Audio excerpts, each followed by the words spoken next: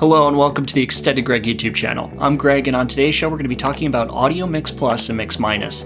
Audio Mix Plus and Mix Minus are techniques used in audio production to control and separate different audio sources. These techniques are commonly used in broadcasting, podcasting, and live sound reinforcement. In this video, we'll take a look at how Audio Mix Plus and Mix Minus work and how you can use them in your own productions. So let's get into it. So today we're going to demonstrate both of these techniques. So first let's talk about Mix Minus. Mix Minus is a technique used in audio production to prevent audio feedback or echo when multiple audio sources are being used in a live sound reinforcement or broadcasting scenario.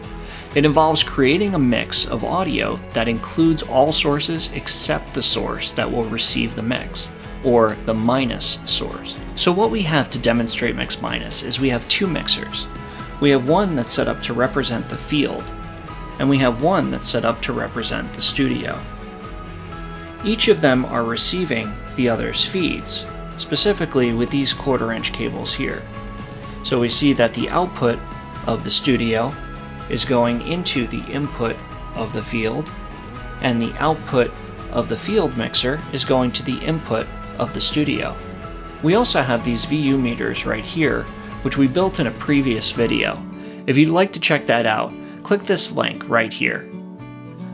The top represents what's coming back from the studio to the field, and the bottom two represent what's going from the field to the studio.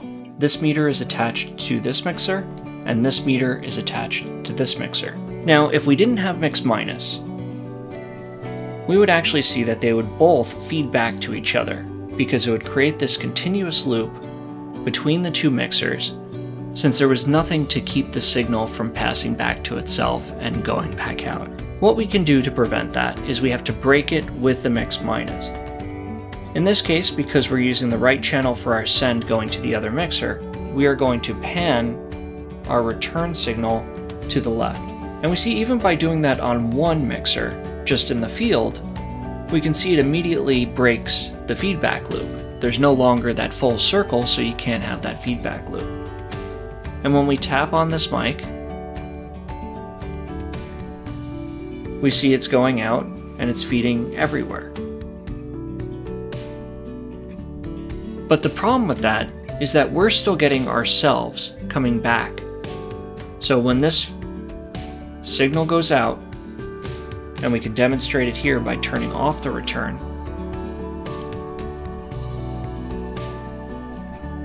we see the signal is going to the other mixer and then coming back. The problem with this is that because you're going to be receiving yourself back in the field from the studio, there's going to be some form of mechanism to go between these two mixers. And usually that's a transmission mechanism that will induce delay, like a telephone, like a Skype, like a FaceTime. Things of that nature will add delay as a function of how long it takes them to get from one end to the other. So if you're going to the studio and then coming back to the field, it's going to be very delayed, and if you hear that in your ear, it's going to make it very difficult to speak. So we actually want to do another Mix Minus in the studio, so that way the field does not receive themselves. And when we do that, we see that now it only shows up going from the field to the studio, and there's nothing coming back directly. The same thing works the other way. So if we introduce audio into the studio, we can see that we only see the audio meters coming back, going the other direction from the studio to the field. So they can talk, and that way nobody's hearing themselves back on a delay. So Mix Minus is a very useful technique in live broadcasting where remote guests or reporters need to hear the program's main mix, but their own voice or audio output should not be heard back to them. It's also used in live sound reinforcement where musicians on stage need to hear themselves and other musicians in the monitor speakers, but their own microphone output should not be heard back to them. But let's say there was a circumstance where they wanted to hear themselves. How can they do that? So this is where Mix Plus comes in. Mix Plus is another technique used in audio production that complements Mix Minus. It involves adding an additional mix to the main mix that includes only the audio source that was removed or muted in the mix-minus setup. So the way that works is in a mix-minus setup, an audio source is removed or muted from the main mix to prevent feedback or echo, just like we just saw. However, the audio source that was removed or muted may still need to hear itself or its output, especially in situations where the source is a musician or a performer on stage. To allow the audio source to hear itself or its output, a separate mix-minus signal is created that includes the audio source that was removed or muted in the main mix-minus signal. This mix plus signal is then sent back to the talent, allowing them to hear themselves without any delay or interference from other sources in the main mix. So let's look at an example of that. So we still have our mix-minus set up. So our field's going across to our studio, and our studio is coming back across to our field. But if they wanted to hear themselves, we would just feed it to both mixes. So they would hear themselves, and we can do the same thing for field. So we can see now that the microphone in the field is feeding both buses for the talent monitor and the send to the studio, as we see it on both VU meters, but only the one that's sending going into the studio.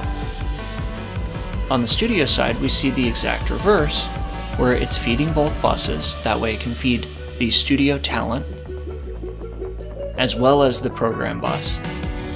And then it can go into the field as a return. So that's the implementation of both Mix Plus and Mix Minus used together.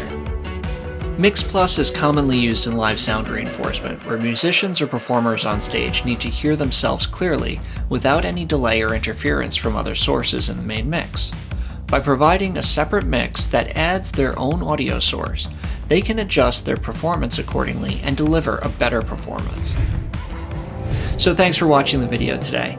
If you'd like to see more videos in the Audio Basics series, click this playlist right here. Also, if you liked the video, be sure to hit that like button and leave a comment down below. If you haven't subscribed, please subscribe, it helps me out a lot. And then hit that notification bell, that way you know the next time we're getting extended.